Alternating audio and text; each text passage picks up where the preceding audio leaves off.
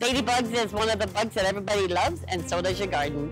Get Growing is brought to you by Blondie's Gift and Garden. Ladybugs are very good for your garden.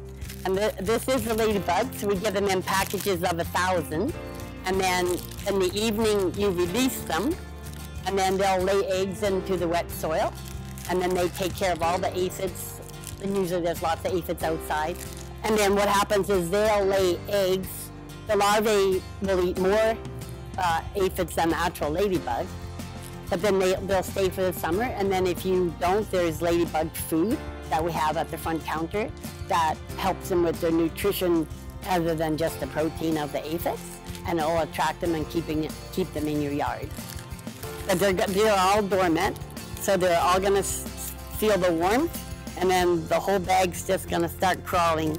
They'll stick around all summer as long as there's aphids, and then that's why there is ladybug food to also keep them there and attract them.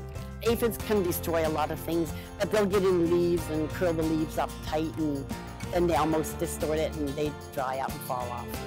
Now, nematodes is like the big sod webworm, so it's like a long whitish grub that will wreck your lawn. Like you'll see all this different brown spots in the lawn, and then you know that if you can pull it off lightly, that the nematodes were in there and chewing the roots of your grass. They move, they migrate from your yard to the backyard to the neighbor's yard, so if you don't do the whole thing, you'll a week later see some more spots over there. So other ways of being biological, like with that dog prevent for the lawn, and there's fertilizers that are organic for the lawn, and there's different sprays for other bugs that have no chemical. There are many eco-friendly ways of having a garden. Get Growing is brought to you by Blondie's Gift and Garden, your one-stop shop for plants, flowers, outdoor decor, and advice. Come grow with us, just 3 clicks east on Highway 1.